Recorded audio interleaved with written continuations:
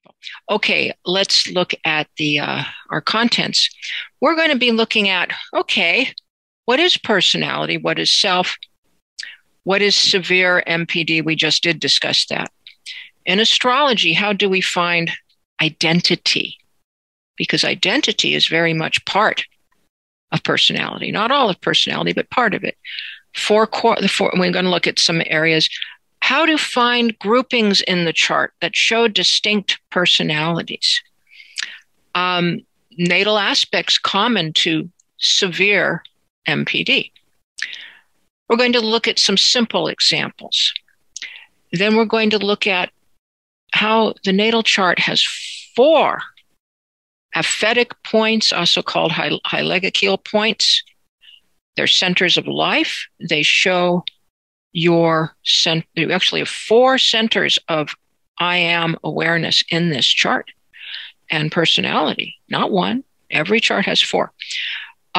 Modern etiology compared with lost ancient etiologies. So the modern etiology is a one-trick pony. They say that all MPD, all results from terrible shock and trauma in one's childhood. And so the question is then, why do so few people develop it? I don't know about you. I don't know a single kid I grew up with in the inner city that did not suffer from severe shock and trauma as a child. And so why only do some people develop severe MPD? And is this the only possible explanation? We must ask ourselves this question. It is the only one being entertained, except by the maverick psychologists and psychiatrists. There is a wonderful video you can watch on Jeffrey Mishlov's Thinking Aloud. It's Adam Crabtree. He was the psychologist who worked with the 3 Faces of Eve lady, which we're going to see her chart, Christine Costner Sizemore.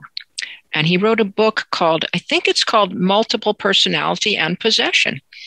And he's a very, very substantial man, very filled with veracity in his manner.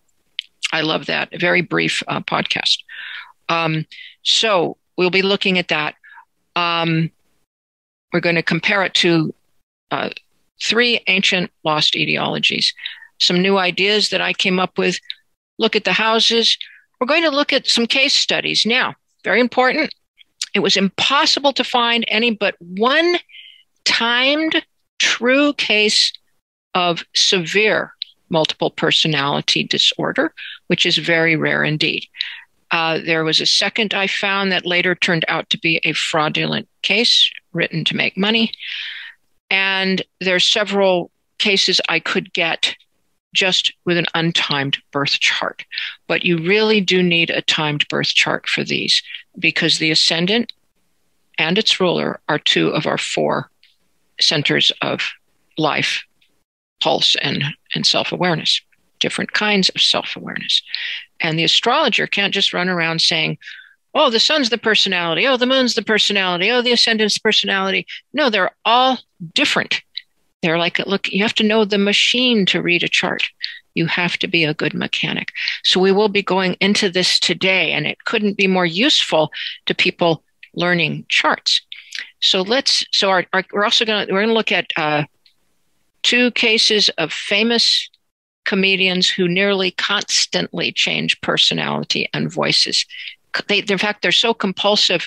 When interviewed, they cannot stop doing it. And I'm always sitting there going, well, where's the real person?